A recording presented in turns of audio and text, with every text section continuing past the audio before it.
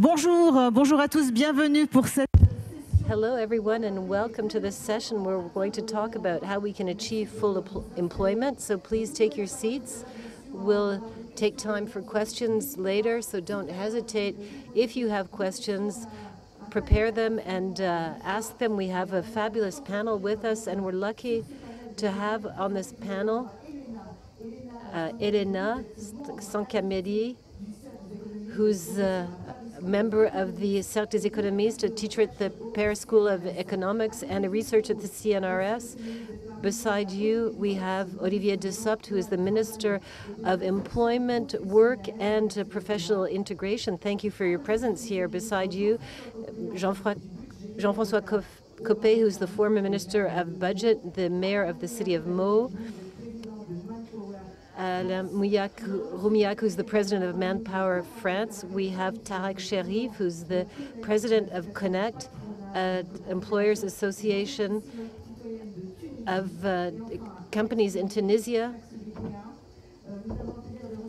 And beside me, Inigo FERNANDEZ de MESA, who's the president of the Institutos Économiques. Sorry for my poor Spanish. So we'll begin with you, Elena. I just wanted to say a few words to give an overview of what full employment constitutes and what are the challenges in reaching full employment that is durable. So according to economics textbooks, full employment is defined as frictional unemployment, unemployment for a short period, just the time it takes to find a new job that fits with their profile. However, if we talk about the International Labor Office, that we focus on the labor rate. So there's a very low unemployment rate that will correspond to a situation of full employment, and that reference unemployment rate can vary from one country to the next. We'll be looking at the historic series of unemployment in each country in order to deduce what is the reference unemployment level to say that we're in a situation of full employment. For France, it can be the current situation, 7 or 8% of unemployment, which corresponds to full employment in France. Having said that, we're not focusing on the composition of unemployment, but on the level of unemployment. Then we can look at this from the standpoint of demand for labor, demand from companies, and we could say that a situation of full employment is a situation in which companies have difficulty in recruiting. That is symptomatic of the fact that everyone is already at work. Of course, this is not a situation of sustainable full employment. There are other definitions of full employment that exist, but for me, it's a labor market that's fluid, dynamic, where there's a good fit between the profiles that are being sought by companies and the skills that the job seekers have. And I think that there's still a lot of work to be done on this across the world because companies and societies are changing. We've been through several years of COVID, remote working. Will remote working make it possible to boost employment markets? Right now, there are huge difficulties in recruiting for most companies. And the challenges are what to do about long-term people in unemployment. How can we support them? How can we work with them? How can we bring them back to employment? And the risks, we need to look at the risks of long-term unemployment, a risk of just doing little jobs here and there. How can we ensure that we can improve this and improve the competitiveness of teaching, improve the connections between schools, training, and companies? A lot more communication on both sides, because it's also up to the companies to understand what young people are looking for today, what jobs are most appealing. And now I'll hand the floor over to the panel. But the last segment is the segmentation of the labor market. In order to reach sustainable full employment, we have to have a dynamic, mobile labor market. The jobs cannot just be in one single place and the unemployed elsewhere with no mobility. Is remote working an answer to this? It could be at a certain level, And there are lots of other challenges to take up, and I'll now hand the floor over to the panel members. So let's continue. We'll hear from all of you on this question of full employment, and then you can participate in the audience. There are two ways. Either you send your questions up on the website, or there'll be a roving microphone, a more traditional way of taking questions. So Minister, you've just arrived, so we would like to hear from you. We know that reaching full employment is an objective that's not necessarily easy to reach. Yes, hello everyone. I'm delighted to be here with you. I've just arrived, as you said. I took my functions on a few weeks ago, and I wanted to start with the first comment that concerns the title of this session today and the ministry that I'm in charge of. Today we're talking about moving to full employment, and when the President of the Republic and the Prime Minister named Minister for Work, they named me as a minister, not a minister for employment, but a minister for full employment. So that is an indication of the period in which we're living in. 10 or 15 years ago, just talking about full employment seemed completely unattainable. And today we're in an economic situation, despite uncertainty, despite the geopolitical context that is characterized by a decrease in unemployment rates that's continued over several years. We're at 7.3%, and this could be considered as structural unemployment in France. So this prospect of full employment now seems possible. It's our first answer, a first objective. 7% is a figure that satisfies you? No. We're at 7.3. We would like it to be lower. We were at 9 a few years ago. So we have to show the progress that we have been making. I would like to add two things.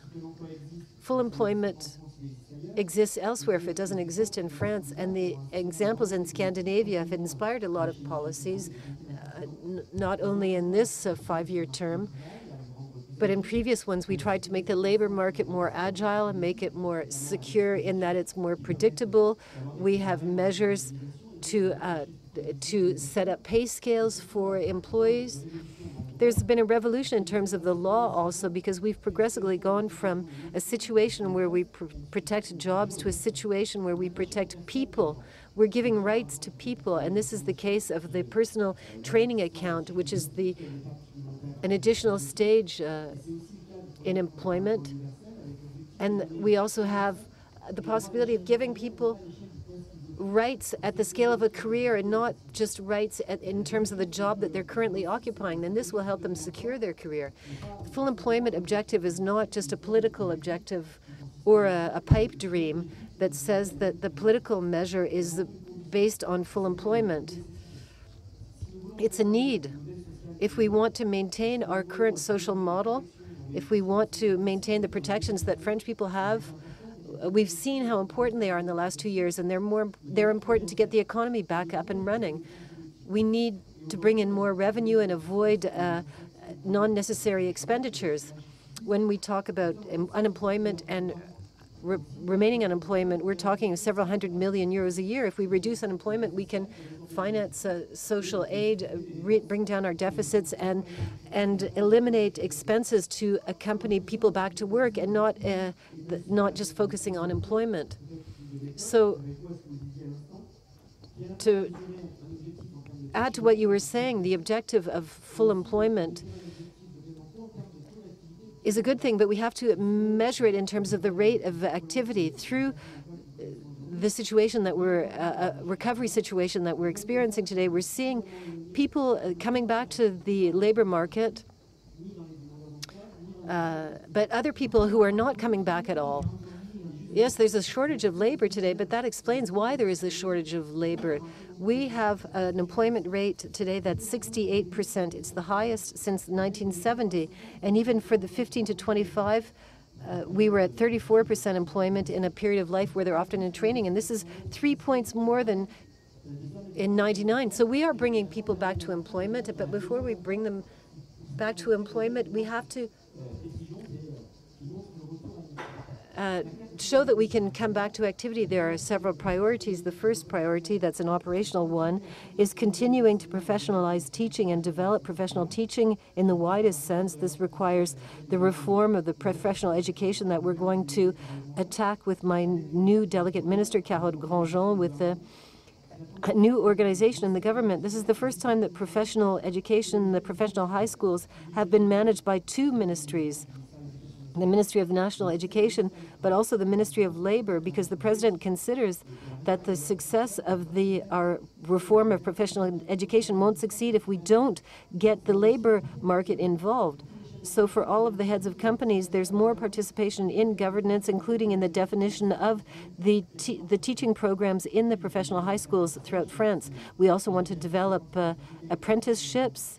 I won't come back to that topic, though. The second priority is to work more, even to meet economic needs and development needs. I will be backing a reform of of pensions that people are waiting for. So what does it mean to work more collectively, more in a lifetime, more in a society?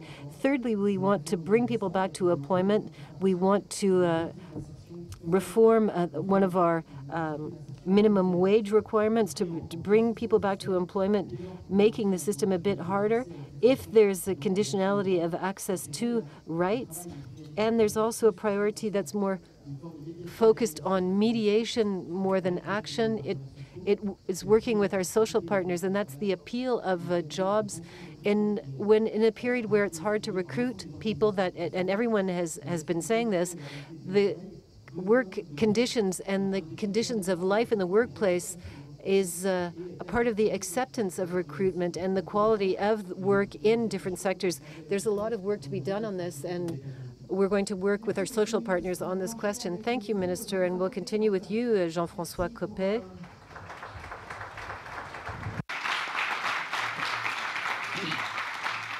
Votre vision à vous du plein emploi, vous aurez sûrement le... So what's your vision of full employment? I'm sure you'll be able to comment on the minister's proposal, but we'd like to hear your vision. I found what Olivier DUSSOPT said is very interesting. We don't have a lot of good news right now, let's be honest about that, but in the good news we have, there is the fact that the President of the Republic and the Prime Minister named a former budget minister as the Minister of Labor and Full Employment. That's excellent news. I did play this role. We talked about this before the session started. When you're in charge of the budget, you're constantly asking the other ministers who are spending money to assess the results of their expenditures. So the prospect that Olivier DUSSOPT can say to his departments, okay, when we're using public money to help employment, we need to verify how many jobs we've actually created. This is going to be a paradigm change, an important one. And then I'd add a second element.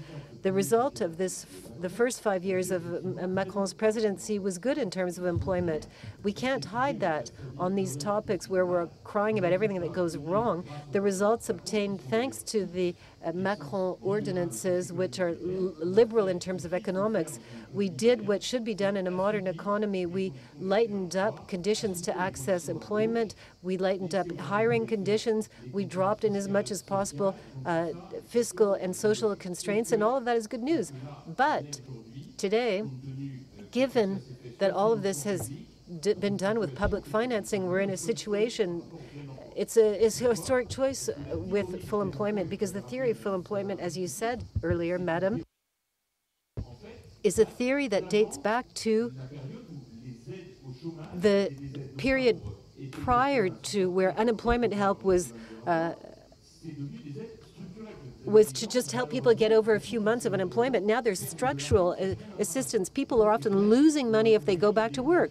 So they want to continue to be collecting unemployment. This is a huge problem in France. Nobody wants to talk about it. Other countries in Europe look at us wide-eyed saying, that's amazing. French people are not happy when they have a unique social protection system in the world. Not one single French person paid for a vaccine or a test. And everyone thinks that we're really unhappy in France. People have lost sight of reality because they haven't been able to put this into perspective. As Olivier DUSSOPT said, there's a historic choice for the government now. The LR party decided not to participate in the government, but you have decisions to make in the government, heavy decisions, given the context where you don't have a budgetary margin anymore because inflation is back and interest rates will go up, and we have an impossible budget equation. Or, sorry, this is the ambiance, but we're going to continue to be writing checks without any countermeasures. We won't be able to pay. We've seen this with increases in social minimum wages and measures to increase purchasing power. I don't see how we can continue that way. Or there's another approach that I think should be adopted, and as soon as possible. As Olivier DUSSOPT said, we need to be honest with French people and say, yes, of course, we're going to preserve some assistance because the most modest people should not suffer. We need to work with them. But there's a counterpart to this. We need to restructure the economy, and if we don't do this, we will only sit at home and cry about the fact that it was not possible. So we talked about apprenticeship. We've talked about work-study programs. There are lots of people who come to see me saying we need a work-study program. Nobody is proposing it in our system. I'm going to lose a year of study.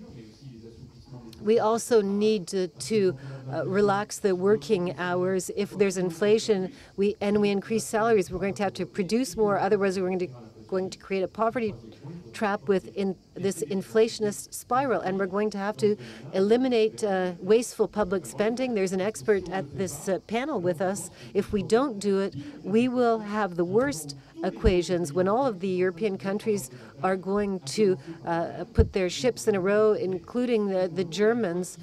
And we have to make a historic choice now, not in the coming years, but in the coming weeks, because afterwards it will be too late. Thank you, Mr. Copé. Alain ROUMILHAC, we'd like to hear from you as the president of Manpower.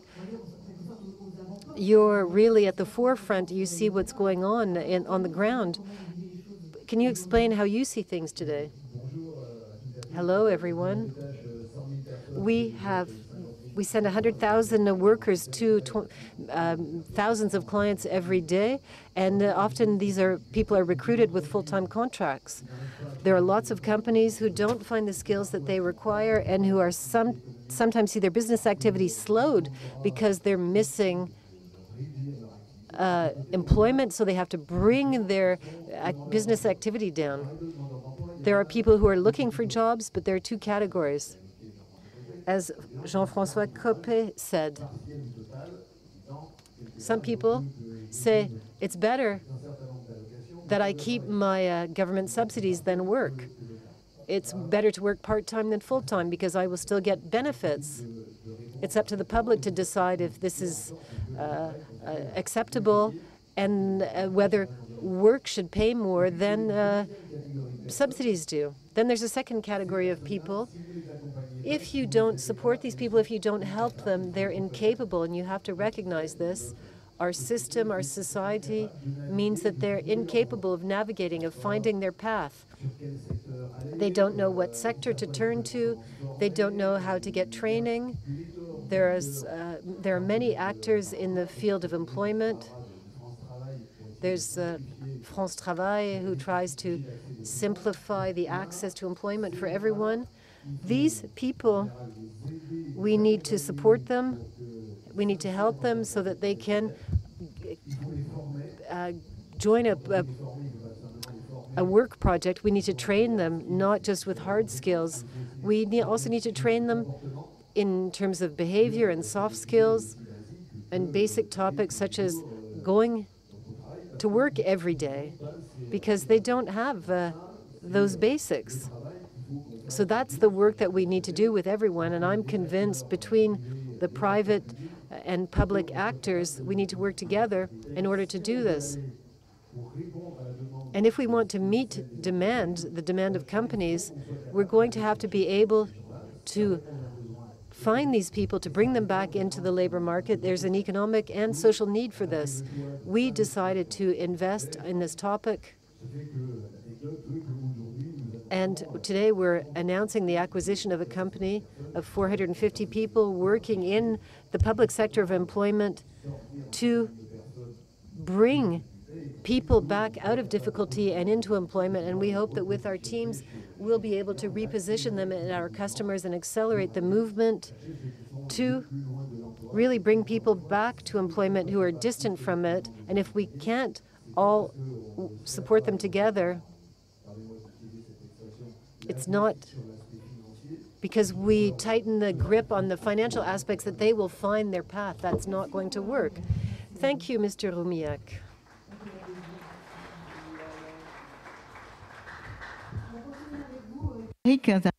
Tarak, let's move on.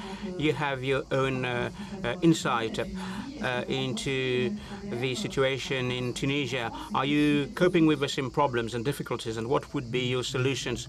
Thank you for giving me the floor. In Tunisia, we are facing the same problems and issues, but there's a slight difference. We went through COVID. After COVID, people's attitudes and behaviors have changed, and people want to work differently. In some sectors, there's a shortage of staff, a shortage of employees, and this is a situation that is experienced by France, especially in the health sector. In the health sector, there's a shortage of people, and these people have migrated to Europe, and they haven't changed jobs in Tunisia, so they decided to migrate to Europe. So there's a difference between the European countries and the Mediterranean countries. Of course, that it's necessary to train people regarding jobs, primary jobs, so people can find a job in the primary sector. But with regard to executives, there's a shortage of executives, there's a lack of investments, and not too many companies hire these executives. And I think that we'll have the opportunity to talk about cooperation. Some cooperation should be nurtured between the Mediterranean countries and Europe. Have a look at the situation in the United States. So the US has cooperated with Mexico, and have a look at the Chinese situation. I think that Europe should cooperate with the Mediterranean countries. With Africa, the potential is huge. The human potential is colossal. So I think that we need to have training bridges between Europe, Africa, and the Mediterranean countries. There would be a risk. Mrs. Lagarde talked about that topic. People will migrate. Let us not forget climate change. Let us not forget hydric stress, water stress in Africa. So we need to get a good framework in order to prevent and control and useless migration flows. At the end of the day, in the different countries, we want to achieve full employment, but we want to create value. We want to create growth, and I think that the African continent has everything it takes to do that. If we can train people, if we can prepare people, if we can deliver some training programs, if we can prepare the people to get a job. So we are all looking for growth, but people have talked about degrowth or reduction of growth. But you're right, regarding jobs, regarding public spending, growth is key. Have a look at the situation in airports. I can tell you that I'm really flabbergasted. Some flights are cancelled because of the lack of staff members. So I think that we need to peruse this question, but we need to move away from the European framework. We need to focus on regions. I think that cooperation is key, and all the countries will benefit. Thank you, Tarak, CHERIF. And Inigo Fernandez de MESA. So regarding your country, what is the situation like? So what can you tell us? Thank you very much. My French is very poor, so allow me to speak in English.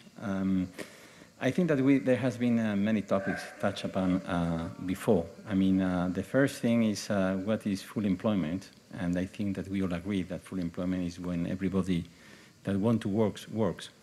But I think something is changing in our labor market. I mean, and I can tell you about Spain. I mean, we have a 14% unemployment rate, but it's almost impossible to find a driver, to find a waiter, and I don't tell even to find someone who is a specialist on certain jobs, technicians, architects, or whatever. So there is a scarcity of jobs. I mean, before the COVID, we were very concerned about the capacity of the economy to recover all the jobs lost because of the COVID. But the reality is that now, with a very high unemployment rate, there is really a lack of jobs, not only of high-skilled jobs, but also low-skilled jobs. So I think that not only in Spain, but across Europe and across the developed world, something is happening in the labor market that we need to explore and to analyze. And probably it will take some time before we are aware about what is happening. So in my opinion, the case of Spain, there, and I think probably it applies to many other countries, there is some issues that are happening, some structural issues that are happening and are affecting the labor market. For example, I mean, we all have aging societies. There are many people who are retiring and are leaving certain jobs in the agriculture, in the fishing sector, in other sectors like transport or mining, which young people doesn't want to work in. And these are vacancies that are there. There is a big mismatch as well, and this is something that probably happens across Europe, between what firms are looking for and what job seeker can offer. And probably we should improve training, we should improve our education better, I mean, matching what firms want and what universities and job trainings offers. And this is probably a very important thing. I mean, we have talked about learning during the whole life. I mean, many jobs that now are on offer will disappear, and there will be new jobs that are not now. And we need probably a long life career and constant learning, and this is something that we should look for. I mean, there are many other reasons that we should improve. Probably the stop of immigration probably has effect as well, this lack of certain jobs. And there are a lot of rigidities in the labor market. I mean, in the case of Spain, it's absolutely very, very important to have geographic mobility. And for example, due to the housing problems, this labor mobility is very low, and this is something that should be improved. And the last thing is something that has been mentioned before. I mean, at least in the case of Spain, we have a very generous benefit scheme, which probably need to be redefined in order to be more efficient, so that it does not disincentivize people to active looking for jobs. I mean, and this is extremely important, especially in remote areas and rural areas where the cost of living is cheaper, and for this reason the benefit schemes are more generous. So probably we need, before trying to find the right measures, to understand better what's going on. I mean, some trends are changing, and some change has accelerated because of the COVID, and this is something that we should explore. Thank you very much, Inigo. Thank you. Alors, merci pour vos... So thank you for your questions. There are some questions coming in. So, Minister,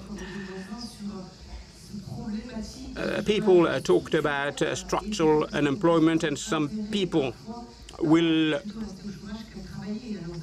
remain unemployed instead of working, because the welfare system in France is extraordinary, one of the best in Europe. But what can we do in order to urge people to get back to work? First of all, we need to value the revenues from work, but there are some limitations, as Jean-François said. So you have some people who will be exempt from contributions. There are some complementary measures that we voted upon, so people will get 1.6 times the minimum wage.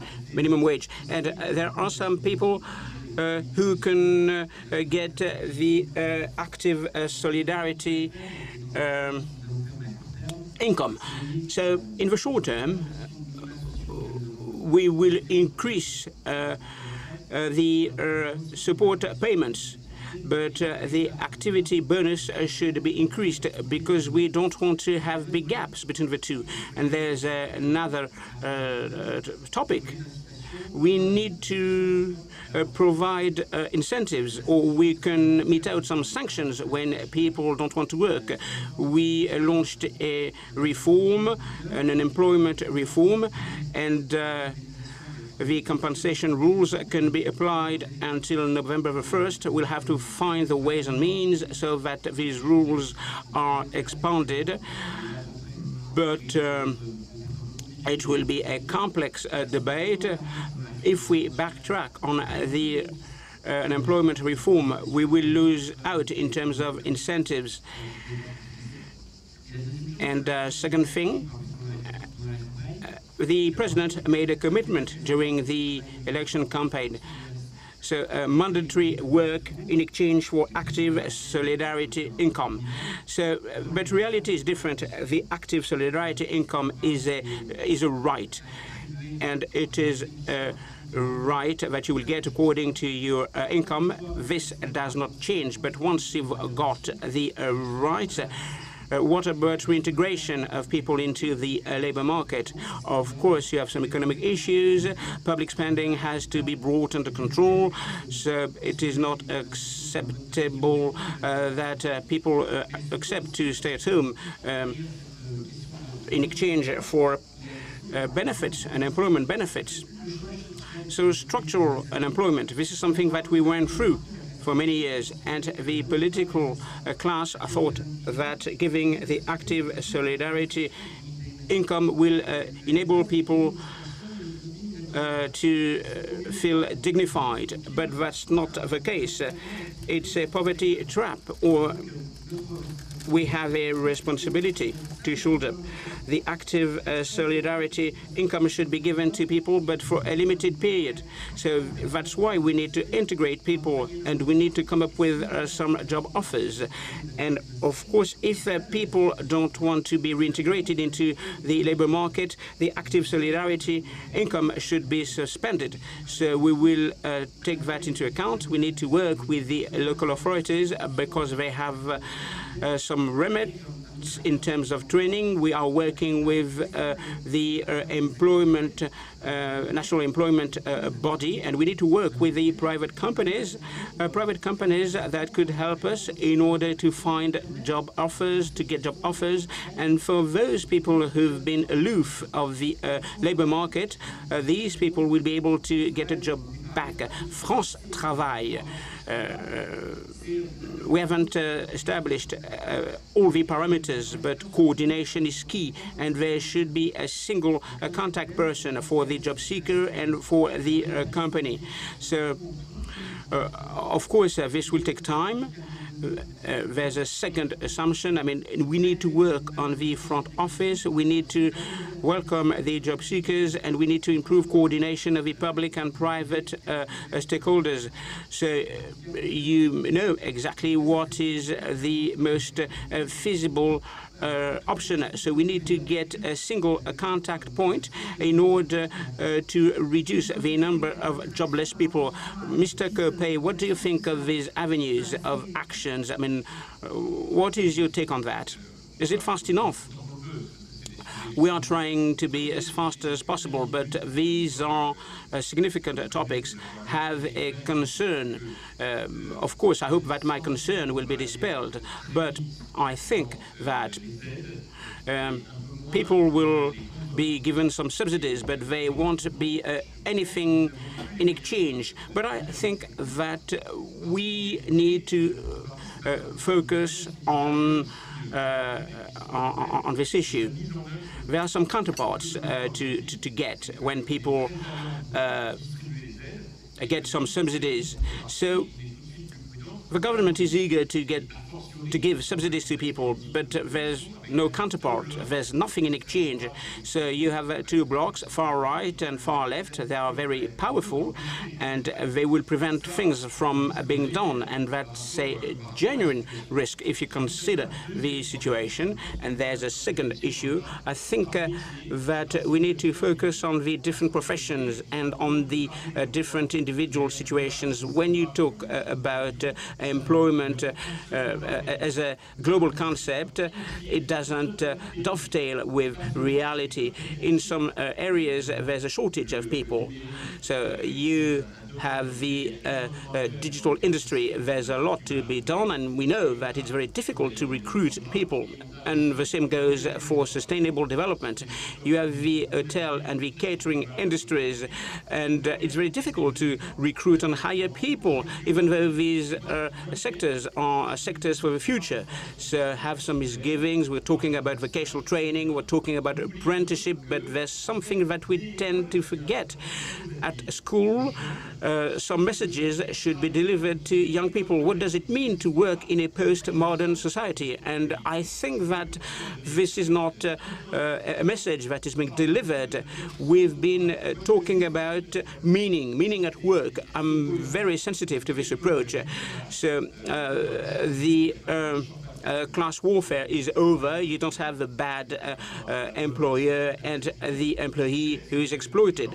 But this is not what is at stake. There are some people who will say, why do I do that? And the movement has been started in the US. So we need to reinvent the future. Profit sharing is important. You have to tell employees that you will get a profit sharing scheme, or you will make a career in a company. This is what you're going to learn while working. These are the people that you will be meeting, even though there's a bit of remote working, and it's a different rhetoric. So I think that if you consider the political rhetoric, these messages are not delivered. And at that time, we will continue to give subsidies. And when you are a political leader, you are criticized.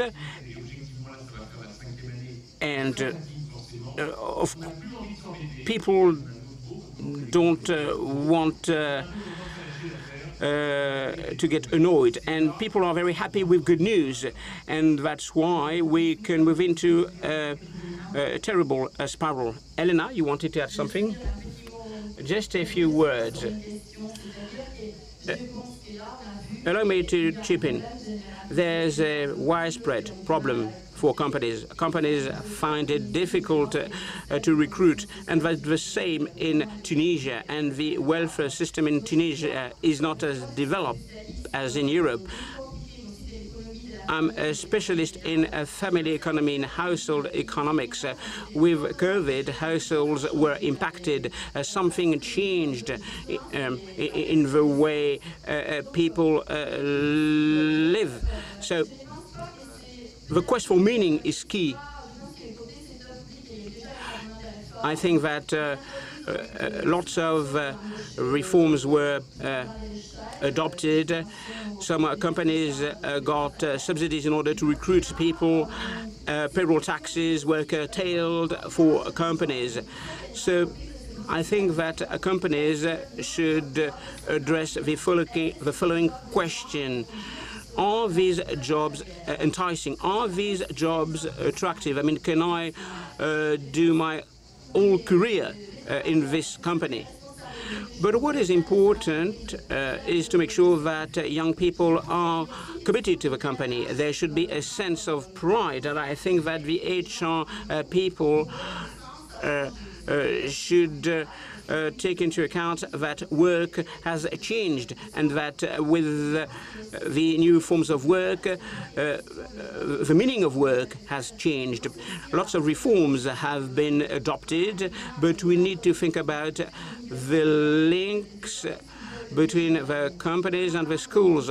What do young people want? How do we make sure that jobs are enticing for young people? it's not a matter of having a 3-month job. Young people, you're right. I mean, they want to get a job, but they move from one training program to another. So there are lots of problems for young people, but also for senior citizens. I mean, senior citizens, they have to work longer, but when they turn 60, I mean, they are told to leave the company. So if we talk about end of careers, that's going to be part of the questions of acceptability, the acceptability of the reform of our pension system. Because professional partners say they want to work on this, let's do it. Let's talk about work for seniors and also about difficult work conditions. I'd like to tell Jean-François Copé, after 5 years, I'm not tired, and I'm going to continue with the reforms, and we're determined to apply all of the rules for unemployment insurance is the case, for the pension reform, this is also the case. With a certain number of public partners, I'm thinking of the local authorities, those who can suspend a active solidarity income when the person is not meeting the criteria anymore. That's part of their competency, so we have to work at all these levels, and we'll also work with our social partners when we revalue the work. So we had to look at how we give new value to the social assistance and also to the to earnings. So there are consequences for different industrial fields, and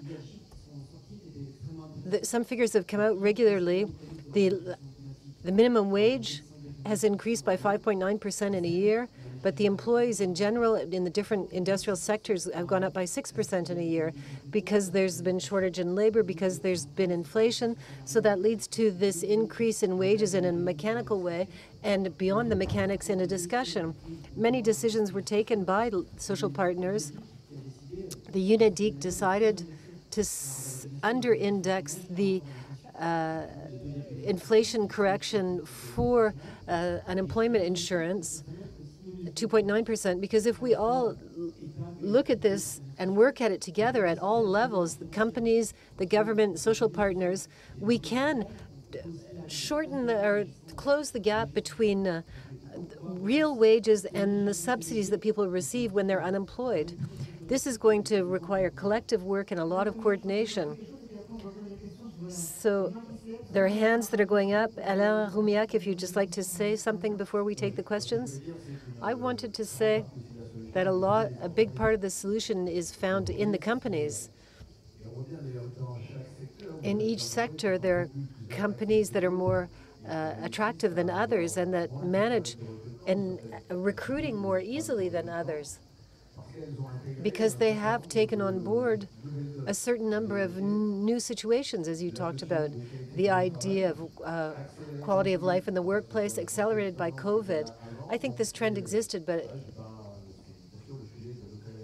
it's a real topic in the hotel and restaurant industry, but not only.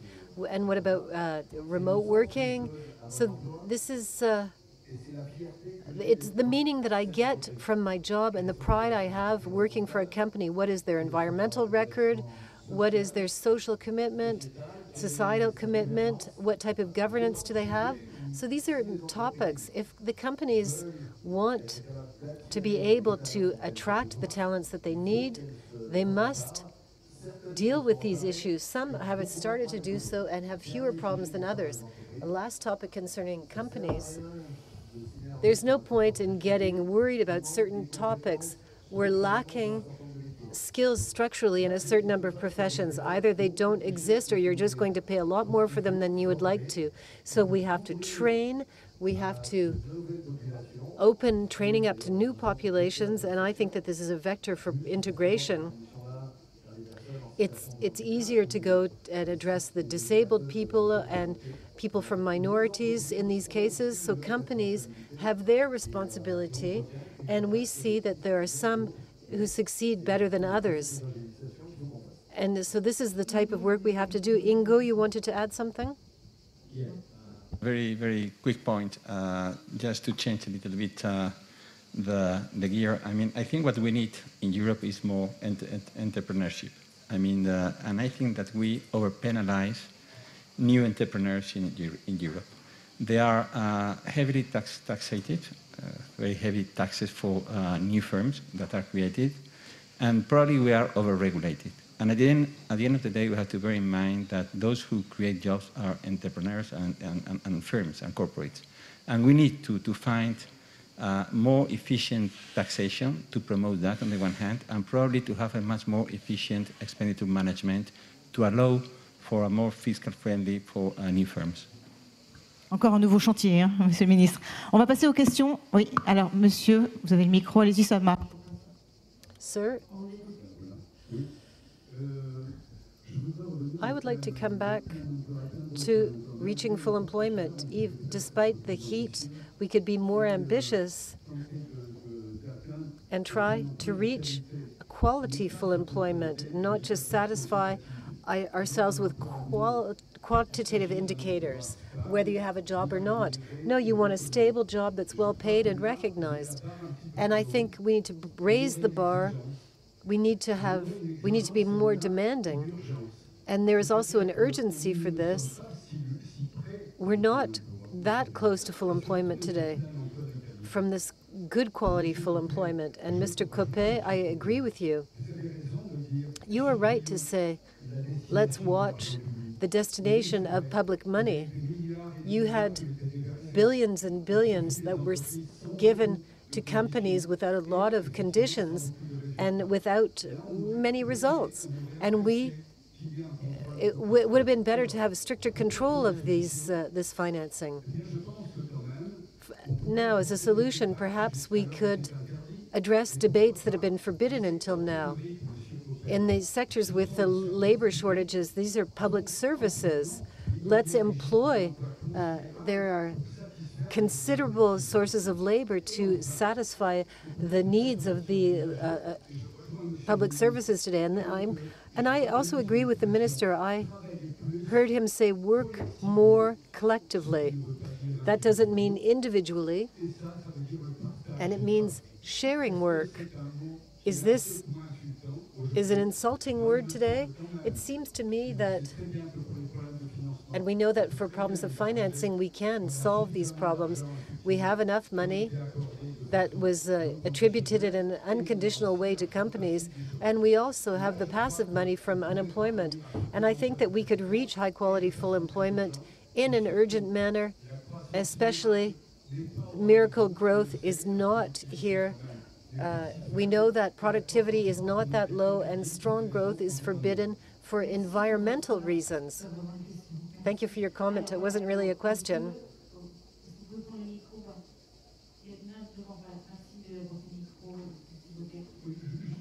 I just wanted to say to Mr. Copé, we are the same age, and for 30 years now you've been saying that there are people who are unemployed who are pulling too much from the Social Security. People want to buy homes, get married, have children like you, like me, and I think that the active solidarity income does not allow people to emancipate themselves. It's just a few €100 a month. It's disastrous. And another word for Mr. DUSSOPT, I really appreciated your message. I would like you to rearm certain services like occupational doctors, labor inspectors. These things have disappeared, and I don't know why. It's very useful. So let's bring back some of the measures that existed in the past and that will facilitate full employment. Thank you for your comments. Jean-Luc Mélenchon, if you hear us.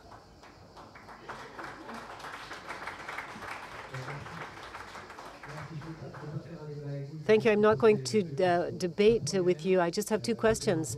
Full employment is also learning that leads to employment. The government succeeded with apprenticeship, and today I'm the president of two schools, one business school, one engineering school, and France Compétences has billions of euros of deficits, and we're going to have less financing.